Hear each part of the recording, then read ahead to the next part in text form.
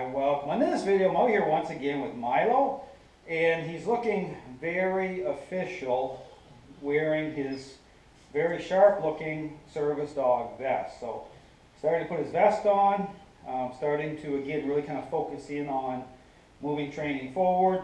And so here in this video, I'm going to be again working on really getting the assist with supporting my weight lined up. Responses that way. So here I'm going to be again working off of using the chair, getting him beside me, and beginning to really kind of almost like power lift as well. So I'm going to be again kind of laying down on the floor here a little bit, getting him to engage, to generate a series of responses, and really going through a lot again repetition, getting this lined up. Because the idea more and more is to get him to kind of pop or lift like straight up, without much kind of having to generate that response with moving the leash a certain way. So again, when you start to do this to, again, talk about shaping responses, it's all about understanding how to paint the picture, okay, through how you're interacting, through the role of influence, again, because making sure this is taking the right path with his perceptions, make sure he's going to be dependable and reliable in all sorts of different situations, regardless of the environment, other dogs, other people, and that he's going to stay focused on, on being a helper. He's not going to lose focus. He's going to be consistent in what he does. So again, I'm going to start to move with him here. Again, I'm using the pressure collar just to help with a little bit of leverage, again, because again, with the role of influence with some responses, I'm still using the collar certain ways to help to advocate, okay, to really line this stuff up. So I'm going to start to move with him here. Again, see the vest looks great. But notice here, I'm not hooked up to the vest part itself here at this point, okay? It's still the collar, okay? So I'm just getting him kind of comfortable or kind of used to having it on him. And again, as we start to move through this, he starts to become more and more of a follower, then just switching to a flat collar or even the vest itself won't be an issue at all. But here again, still needing a little bit of influence at times. So same thing here. I'm going to get him to lay down here in a second. So I'm going to bend down first. Down. You're being assertive with him. Now here's the other thing too. You see some dogs really crash almost. They almost get too relaxed. Okay. He has a tendency, and this can happen from just hanging out with their owners and, spending a lot of time beside them and kind of really sleeping and relaxing. So you want them to be somewhat aware that you're going to need their help within kind of short order. And so the help to kind of advocate that is through the, if you're doing training, is through the leash a little bit, just putting enough influence to kind of prepare his mind, to get him kind of ready. And you'll see, if the dog is laying kind of with their legs out to the side, when you put influence up, you'll see them make that adjustment with their body. Like that's telling you that, okay, they're more kind of keyed into, what you want them to do. They're kind of ready to respond because it's kind of waking them up a little bit for that. So just be aware of that. But again, when they're in, times when they're in restaurants or, and you're there for, an hour or whatever, them crashing out, that's fine. But again, just before giving them a command, kind of readying their mind, you want to kind of put a little bit of influence through the leash, through the collar, just enough to kind of get their attention, maybe not enough to activate a response, but just enough to kind of prepare them. You'll see this happen here right now in a second. So I'm down here like this, I'm pushing, I'm put a little, see, I just put a little bit of influence, see that little bit of influence there? You made an adjustment, we kind of went more prone. So I'm going to give him a command here in a second. Mylo, stand. Good boy, good boy, good boy, good boy. And I'm going to put a lot of weight on him. And same thing too, as I'm doing this, I'll use my fingertips over here to help to keep him more beside me, okay? So here, even when you're doing training, you can use your fingers to help kind of adjust him to keep him more. And see his tail's wagging here. This is just about, being connected the right way. And now I'll move a little bit with him here. Heel. Give him a little bit of a heel command. But again, pacing these just about, you know, him being really focused on my movements.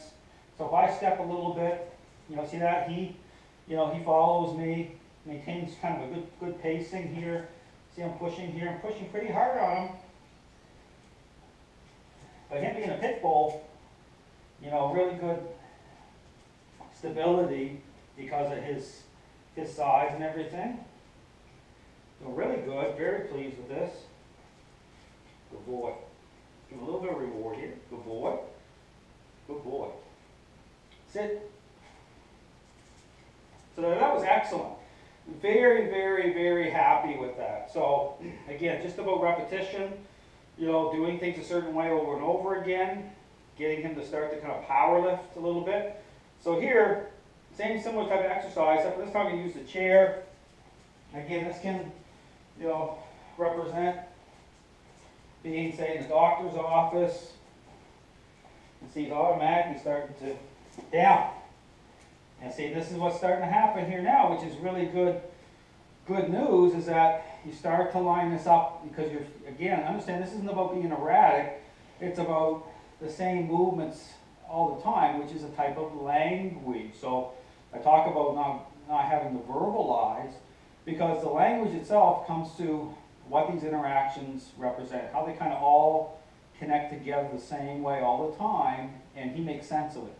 Okay, see, that's the important point. So if you have a dog that, say, can't hear, which I'm helping the dog next week, that can't hear, the dog doesn't have to hear because they're listening to the language of how you're interacting. Okay, they become dialed in, they become very focused, in tune to that. So it's about connection. So which makes this system of training really special that way. It's about how it, the path it takes when it comes to changing how dogs think. Okay, so here, now it's the same type of thing. Notice Mylo's right here, and this is where we've been kind of working a lot with his owner, with getting this kind of going on a little better. With, again, the goal is to get him to pop straight up. But they're just using enough leash, you know, method to generate, you know, to get him to, I don't want to use the actual command right now, but to get him to respond the way I want him to, okay? So, and so as I'm doing this, what I'm doing is just starting to, I'm using it just enough, just what I need to generate a response, and then I'm starting to kind of pull it back. So that eventually, just on command alone, okay, right up, okay? So this is just like repetition, but shaping, okay? And just how I'm asserting influence at times, and then reward, okay, as a motivator to help to establish this. This is all about, you know, just how you do it. Now, same thing here. The dog, you see the same type of thing here. The dog is just kind of really crashed out. You're at a restaurant or whatever. You know, here it's like going from like super crashed, you know, to generate a response. You kind of want to kind of prepare the dog's mind to get ready to respond. So here, all this takes here, watch, I just put a little bit of influence. See that? See that? Just enough. See, he just got his attention. You know, just like looking up for a second. And then I can start to think about giving them a command from here. So same thing here. Now, when you're doing this too, you want to keep your hand very close to the collar, and you know it's kinetic. So which means that the more leash length that you give him, sometimes the harder it is to, you know, to generate a response or to kind of paint the picture. So because this is kinetic, the more I can kind of get really close, I can kind of manipulate, okay, the leash better and his responses, okay? So understand that when I'm doing certain things, you know, I'll get my hand really close to the collar right down here, so I have better control, okay? I have a better, it's like a paintbrush, okay?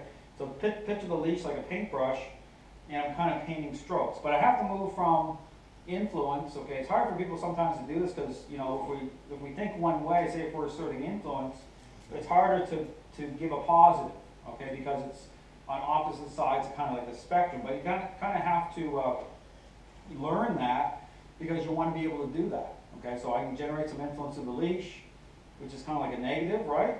But then positive once the response happens at the right moment, okay? So here, I give him the command here. Stand.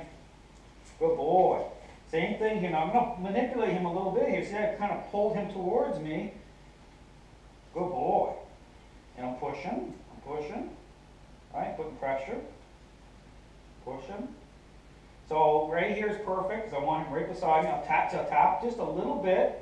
If he's starting to say sniff on my knee or whatever, you don't want that. You want him just to be steady, solid, not, you know, I want him kind of be focused on me. He doesn't have to be looking in my eyes, but like type in what now, see, he changed, he tried to do a different response, and I'm going to move him again. Good boy, stand. Good boy, so I'm just making the adjustment. Because this is putting more pressure on him in a way, because I'm making him maintain this response for longer, right? Good boy.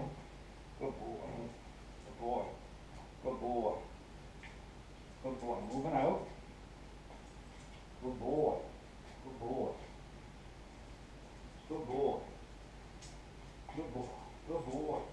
Looking very sharp in this vest, that's for sure. Good boy. Good boy. Good boy. Good boy. Sit. And it's good to hover too. And so there you saw he wanted to change, you know, responses midpoint. He's trying to go into a sit, and I countered that, okay, immediately. So be very proactive. So when you see that happening, okay, just make the adjustment to move the mind to the opposite direction, and then again, reward for that. So same thing here. I'm going to go back and do it again here for a second.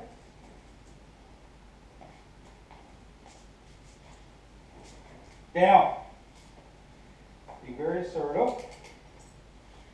Now notice here too, I talk about the leash technique too, just how I move the leash, dogs become very tuned into just the little adjustments I'm making. So if I move the leash just a certain way, they'll kind of move forward just a bit. So they become very in tune to the language of the method, and it's helpful because then I'm lining the stuff up. I want him right in a certain way. Even when he comes into a up position here, you notice with my fingers, I'm moving him over, so I want him very close. Okay, so that's the other thing too. When he comes up, I'll move my fingertips over and kind of corral him over a little bit, okay, to help to really generate the exact type of response, okay, and that's another thing that's important too. So it's all about just kind of molding, shaping, okay, the response that I want. So we'll do it one last time here. Stand. Good boy, good boy. Now see me pull my hand, pull him back a little bit here, and when you do it a certain way, as he's in motion, it helps to naturally kind of connect to his mind, okay, while he's in motion. Okay, that's the type of shaping thing. So if he's out a little bit and he's still kind of moving, he's in motion, and I kind of corral him a little bit, it'll line it up. Okay, so same thing. Good boy, good boy, good boy, good boy, good boy, good boy, good boy, good boy, good boy. Put a lot of weight down on him. Good boy, good boy, good boy, good boy, good boy, good boy. Really good. Sit. So you can see here, Mylo's doing fantastic. This is all about just a lot of repetition, shaping, knowing how to use the leash, doing it over and over again. So it starts to become, it's part of a standard or part of a way that he connects with and becomes like automatic in his mind. So, but again, looking great with the vest on here. We're going to keep moving forward here.